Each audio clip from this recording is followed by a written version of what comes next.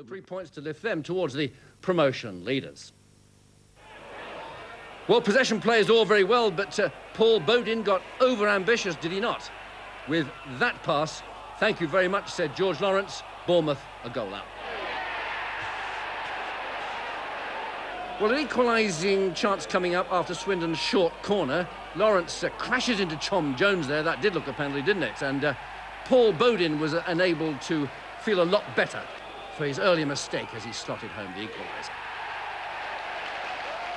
But after half-time, Swindon's midfield control not there, and Bournemouth able to build in that section. And watch for Lawrence's run now, setting up Luther Blissett for a superbly timed headed goal. A classy reminder of how Blissett once cost AC Milan £1 million from Watford during his heyday. Well, worse followed for Swindon now, and again they're unable to stifle the visitors in midfield. And see now how John Gittins can't get a block on that centre, and Calderwood doesn't get goal side of Blissett, and the man who once played 14 times for England helps himself again.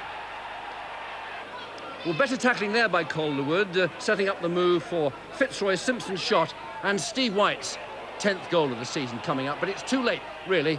Bournemouth are to stay that 1 goal ahead. And news just in that Timmy Parkin, who does not get in the Swindon side lately, he's been sold to Port Vale for £60,000, so it's goodbye.